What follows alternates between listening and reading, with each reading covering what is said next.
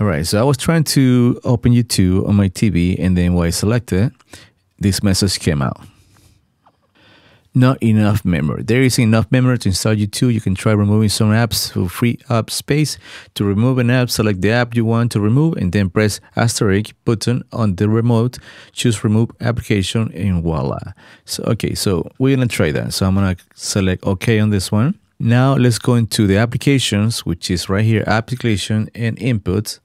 And I'm gonna select one application that I'm not using. In this case, I'm gonna select Max because I don't have Max. I'm not using it. I'm going to click asterisk on it, and then here's the menu. Move app to top, check for dates, and remove app. I'm going to select remove app, click remove, and it's gone out of the applications. That should have saved some space. So I was going to try to open YouTube again, and it didn't work. I got the same message again. So let's try a different technique.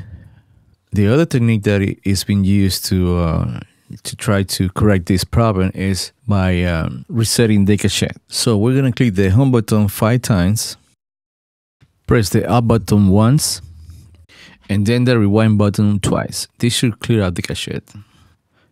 If this technique didn't work, what we can do now is go to settings. Let's click on power, and then let's click on system restart. And then click restart. This will turn off the TV, and you can turn it back on again. It will take a few minutes to restart the whole TV. And when we're back, we're gonna look for YouTube again. Let's click on it and see what happens. All right, so this time it works. And this is how you do it. All right, thanks for watching. Don't forget to subscribe to my channel, leave a comment if you have any questions, and I'll see you next video. Bye-bye.